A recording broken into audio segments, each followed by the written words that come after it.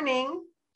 Welcome to another episode of the Nonprofit Show. We are delighted that you are here.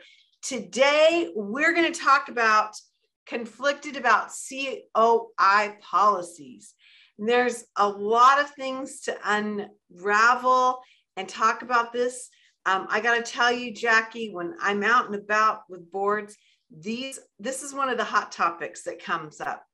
So I can't wait to hear what you have to say and how to get us straight on this whole, I don't want to say mystery, but it can be kind of mysterious. If we haven't met before, I'm Julia Patrick, CEO of the American Nonprofit Academy. My cohort, the Nonprofit Nerd, is actually working with another nonprofit, I think in Park City, Utah today. But she'll be back with us tomorrow. We want to make sure we thank all of our presenting sponsors. Without you, we would not be here. We want to thank Bloomerang, the American Nonprofit Academy, Your Part-Time Controller, the Nonprofit Nerd, Fundraising Academy, Staffing Boutique, Nonprofit Thought Leader, and the Nonprofit Atlas. Okay, Jackie, we are always loving it when we get a CPA that comes on that can help us through all of these different things. And so welcome to another episode of the Nonprofit Show. Thank you. I'm excited to talk about this subject. Well, we are thrilled to have you because, like I mentioned when we were just getting started, this is a policy and a statement that has a lot of depth to it. But you mentioned to me, you had the greatest line in the green room chatter. You said, I think in 150 years of accounting practice, you haven't had to deal with this too much. But when you do, it's a doozy. Absolutely. Yes. I've had to deal with it one time in 150 years. And yes, it was very, very difficult when we did deal with it. Well, let's get into this because I'm really interested to know what does COI stand for and why is it a big deal? Right. I love this policy. So COI stands for Conflict of Interest Policy. And really what that means is that you have board members, you have key employees in any organization, not just nonprofit organizations, that are in positions to influence decisions. And those might be decisions about who to do business with, who to give a contract to, et cetera. Board members, again, across the board, not unique to nonprofits, they have a fiduciary responsibility. And one of the meanings of fiduciary responsibility is that they have a responsibility to do what's best for the organization. So I kind of like to compare it to parents, guardians, and minor children, right? Wow. So your parents and your guardians have a responsibility to do what's in the best interest of the minor children. And in this case, an organization, whether profit or nonprofit, is analogous to those minor children. And board members have to do what's right by the children, in my example. I love that. Part of what that means is that they have to be cautious about doing business with people, whether board or key employees, who are in a position to leverage decision-making. They have to be very, very cautious about that because you don't want to get into a situation where an organization decides to use I'm going to use the word related party as a vendor and pay them double the fair market value for a service. Right. That is not in the best interest of the organization. So that's essentially what a conflict of interest policy is designed to do. So this is an actual, if you will, like a statement that you present to the board, right? And is it technically a part of the bylaws, or is it just a policy that's associated with the bylaws? It's a policy outside of the bylaws. Okay. And so one of the areas that people in the nonprofit community get confused is when you look this up, there's conflicting literature out there about whether it's a federal law or what have you. According to the IRS, it is recommended. So all nonprofits have to fill out a tax return, just like I do, just like you do, Julia. And that's called a 990 tax return. Right. And essentially the 990 is just informational in nature. And if you really kind of unravel the 990, it's a way to protect donors, because the way to protect donors is through transparency. The more transparent the organization is, the more donors can see what's going on with their money. And the 990 is designed to do that. And it does ask a question: do you have a conflict of interest policy? That doesn't mean you have to have one. It means it's highly recommended that you do have one. And then the 990 asks how that is executed. Okay. So in the best case situation, the 990 policy is already drawn up, possibly by a lawyer. And as board members join, they are given the conflict of interest policy to read, to agree to sign, and to uphold. Okay, so let's dig into this, because what I'm hearing from you, which is somewhat jarring in one way, in that it's like this is asked for the 990s and the IRS is asking us this and recommending we have this, but they're not all the same, right? I mean, it can be pretty varied. The conflict of interest policy can be varied. However, there are some consistent elements within each policy. And I can talk about those consistent elements, but I do kind of want to touch back to the IRS and the federal issues. Some states do have a state law that require a conflict of interest. Oh. So although the feds don't, they recommend it. Some state laws do require it. In fact, New York State has one of the most stringent laws on this. So anybody who's in a state, you'll want to look up your state laws and see if they have laws about a conflict of interest policy. Wow. And just to that point, so I did not realize that. I know that there are different things from state to state, but on the conflict of interest, thank you for educating me on that, because I did not realize that. Now, if you're one of these folks and you're like, oh my gosh, is my state involved? You should go to your CPA or your audit firm, whoever's doing that work, and they should be the ones that can tell you that, right? Yes, they should. Okay. Okay. So that's the chain for figuring out that information. Before we move on, like kind of what is covered? Like, does it get down to, a husband and wife can't be on a board, or how drilled down does this policy get?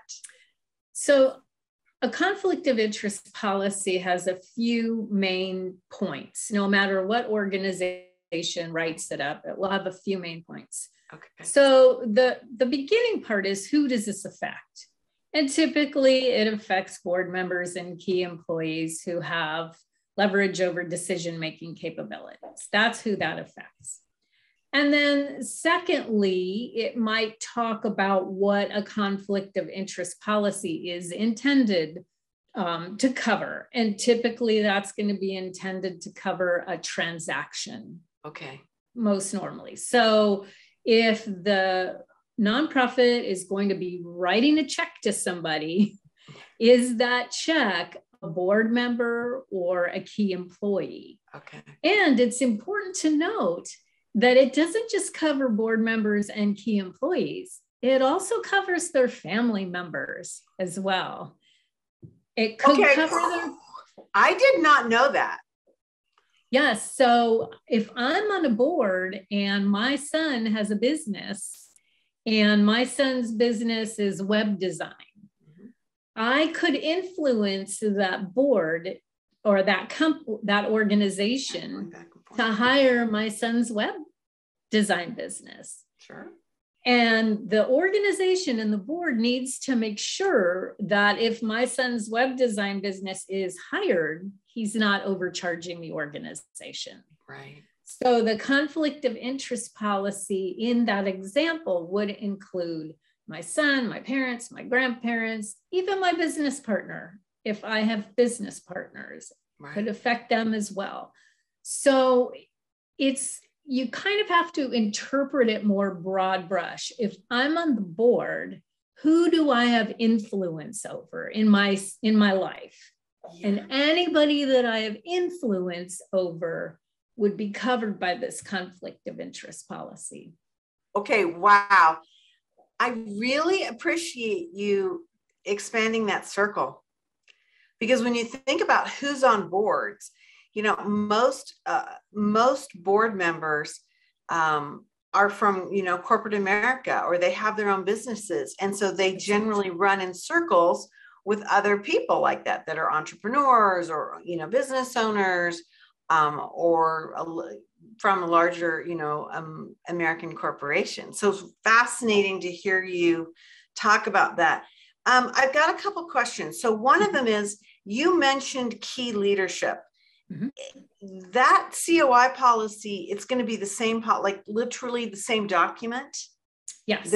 So you do one document and it's going to cover that.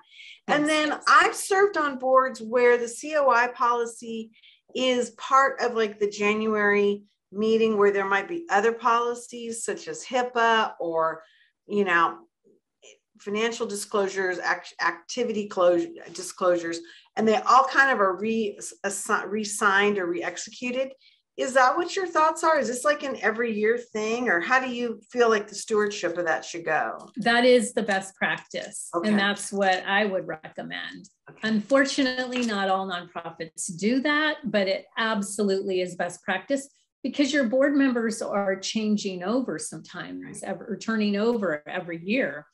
Yeah. And so certainly new board members should be required to do this, but it's also a nice opportunity to say, hey, let's talk about this with the whole board, refresh everybody's memories, have everybody sign this document again as well. Right. I was, years ago, I was in a board meeting, and we were building a new part of the campus. And the CEO was talking about a patio, a large, like a public meeting space that was going to be used as part of this campus. And she said, and we're going to have this, and we're going to have that. And she showed us the drawings, and she's like, we're really excited because this brickwork is going to be done. And it's a really interesting brick. It's coming from XYZ company. And one of the board members was like, oh, wow, that's my husband's company. And then it was like, okay, stop. I mean, it was really an interesting thing, because if the CEO hadn't kind of walked us through, we would have just looked at it as a nice thing. And it was over $10,000. And so that board member had to, excuse herself from the meeting for that period of time. And it was a really interesting lesson, because I think we were all it was kind of like an off the cuff thing. And to your point, maybe these come up more than we realize, or we just don't really recognize when it's appropriate to enact the policy. Well, and I think another really good idea, when I was chief financial officers, controllers of various nonprofits in my past, I always went to the board meetings. Yeah. And that was really a productive thing to do, because I got to know each board member, their businesses, who they were affiliated with. So when transactions would come across my desk, I would know whether this was something that came under the umbrella of the conflict of interest policy, or whether it was fine, because I knew those board members. Yeah. And some transactions, if they're minimal amounts of money, they don't really fall under this conflict of interest policy. Other transactions also are excluded from the policy, such as, most nonprofit boards have a banker on the board. Mm-hmm. So if that nonprofit has credit cards through that bank, or maybe has a loan through that bank, in all likelihood, that's not a conflict of interest, because that individual banker on the board is not getting any gain off of that normal transaction in the course of their business. So that wouldn't be covered. Now, you gave us a little bit of an inside story scoop, and I hope you feel comfortable in sharing this, but it involved an investment conflict of interest. Could you share that with us? I would love to share that story. So best practices are, and I will get into that story, but best practices are when you have a board member or a key employee who's recommending that the entity do business with what I'll call a related party, that should be a discussion ahead of time. Okay. We've got a client right now who's in that situation. It's a lease agreement. Nothing has been signed yet. And at the next board meeting, he's going to go before the board and say, hey, there's this lease agreement. The nonprofit's interested in entering in with my company. Here are the terms. Here's the fair market value, et cetera.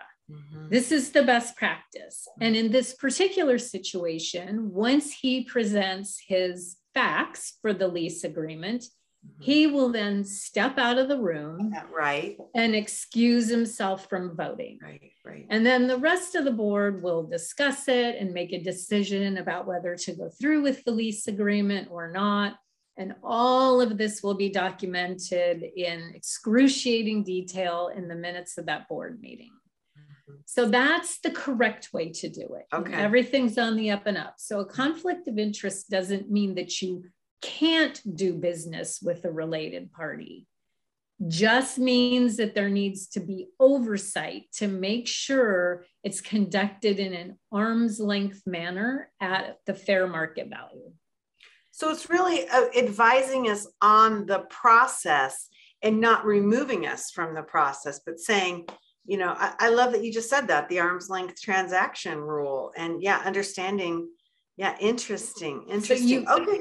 And in that example, and I'll give you the example of it going the other way, but in this example, this best practice example, the board meeting hasn't happened yet. I've seen the lease agreement.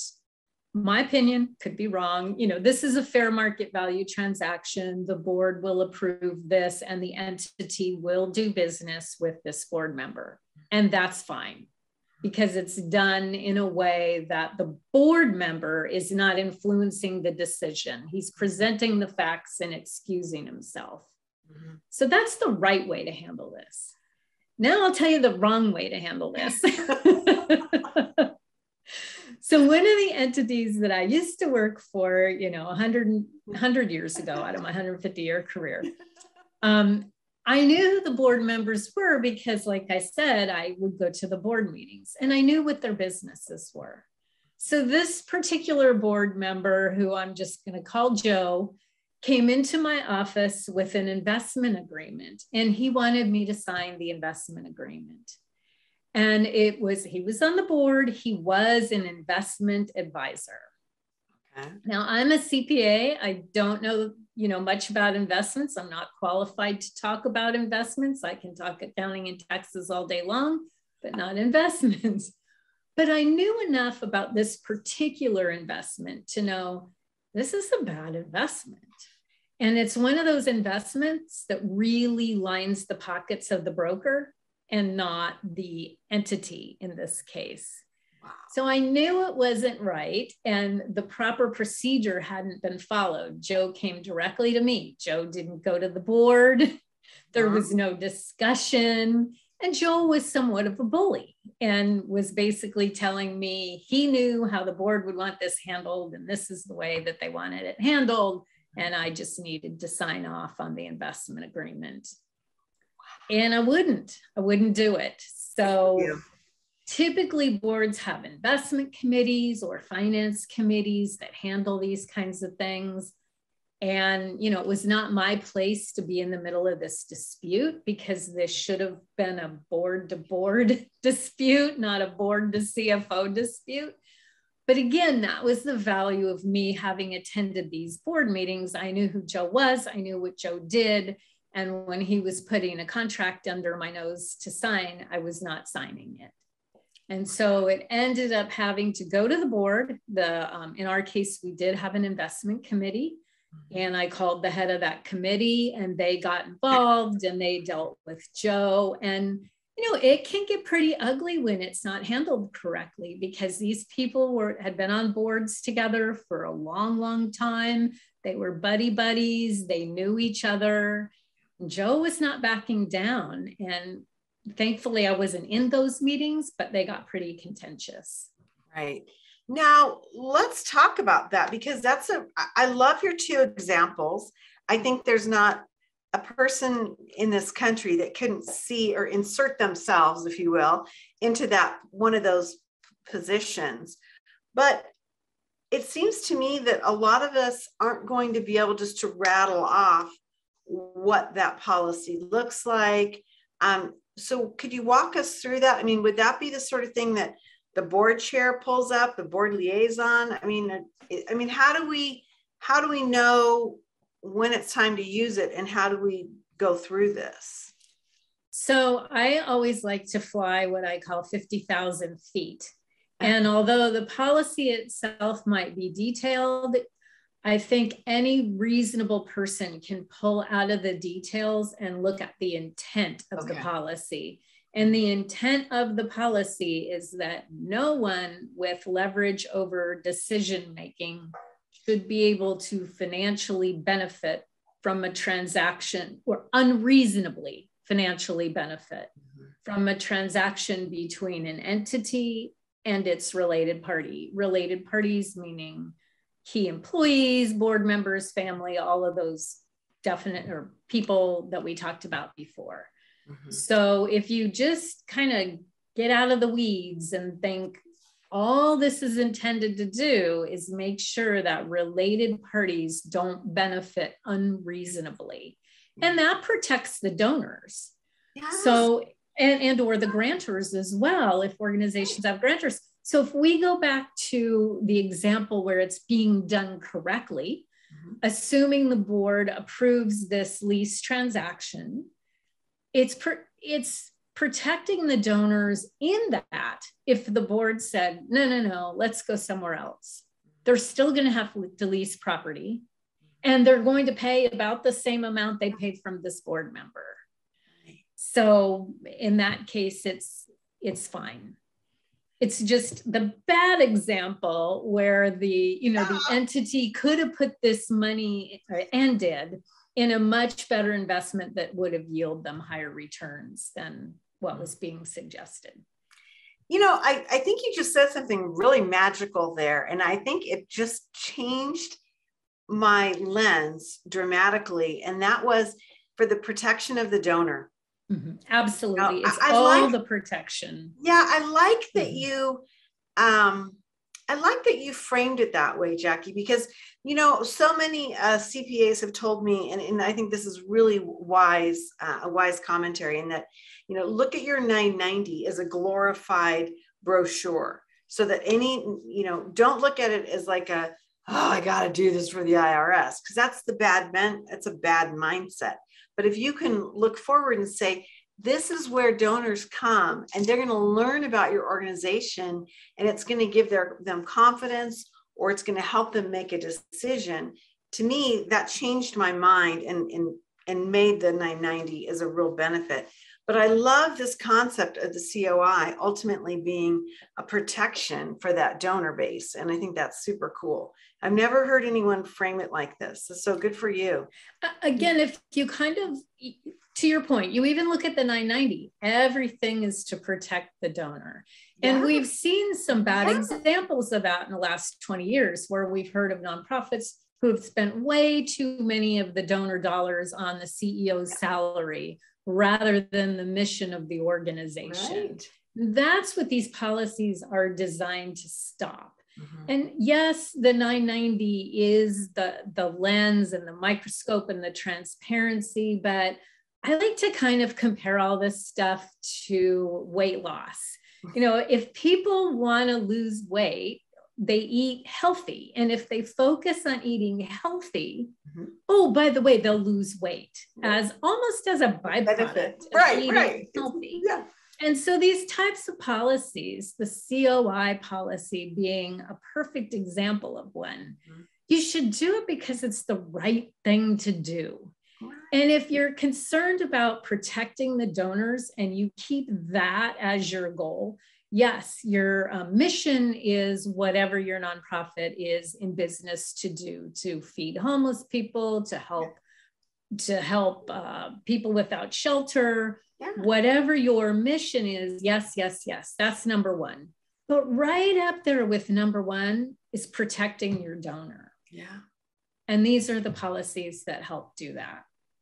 Wow. Well, this is great. I mean, I really appreciate this. I appreciate your wisdom. I appreciate your cadence of, explaining how this fits into the ecosystem of management, stewardship, and ultimately donor protection. And we know that when we protect our donors, we create longer term relationships. Absolutely. We keep them. I mean, they help march through whatever the processes are we need in order to achieve our mission, vision, and values. So I love that you framed this that way. It's so funny, Jackie, with the board work that I do and the organizations that I talk with, even here on the Nonprofit Show, I always call this one of the kiss and cry moments.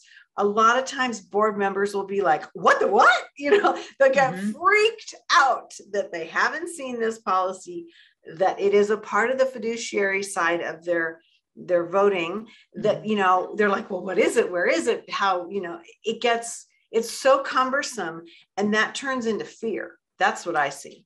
I see it as one of those things where people just kind of get unglued, and then they focus in on this and not take that bigger look at how the ecosystem works. That's why it's so important to pull yourself out of the specific details and just look at the intent. I want to protect the donor. What can I do to do that? Oh, you need me to sign this to protect the donor. We need a conflict of interest policy. Okay, let's do it. I love it. I love it. Well, Jackie, you have been an absolute marvel. I have enjoyed talking with you today. Here's Jackie's information. Jackie is a client services manager with Chazen & Company. Now, Chazen & Company only works for nonprofits, right? We do have a few for-profit, but most of our client base is nonprofit. We're specialists in that area. It's awesome because, as we all know, it's not the same, and there's like little weird things absolutely that happen. And so I love that your organization is dialed into this, and that you can help nonprofits really understand and protect themselves and their donors, and really navigate this because it's harsh, but no money, no mission. I mean, we've got to have our hands wrapped around these concepts. And so we are delighted that you would come on today and share with us your amazing knowledge. Check out Jackie, and you can reach her through chazenandcompany.com. Jarrett will be back here tomorrow. I think tomorrow is going to be a really interesting day. We have a lead nonprofit expert coming to us from Australia, and that poor woman has to join us at 1:15 in the morning, her time, because it's like tomorrow. But she's going to talk to us, and Jackie, this will be interesting for you. She's going to be talking to us about what the donor kind of sentiment and donor culture is in Australia. And so we thought it would be kind of an interesting conversation to have. We get to do this once in a while. And so join us for that tomorrow. If you want to learn more about some of the other things that we've been talking about, we're marching towards our 500th episode. You can get a hold of us of previous shows on Roku, YouTube, Amazon Fire TV, and Vimeo. We have a lot of information out there. Again, we want to thank all of our presenting sponsors. Without them, we would not be here having these remarkable conversations like we've had with Jackie McLaughlin today. Bloomerang, American Nonprofit Academy, Your Part-Time Controller, The Nonprofit Nerd, Fundraising Academy, Staffing Boutique, Nonprofit Thought Leaders, and the Nonprofit Atlas. Thank you for being a part of this journey as we go forward. Okay, Jackie, I'm super excited about what we talked about today. I'm going to be more vigilant about how I've reviewed the COI policies when I've reviewed them, and not wait Exactly. I mean, it's got to be something we're doing. Yes, preferably annually. Yeah, every year. And it's like one of those January things, or in the case of, you mentioned when you're onboarding a new member. I mean, it's super, super important. Well, hey, everybody, we like to end every episode with this message. Stay well so you can do well. We'll see you back here tomorrow, everyone.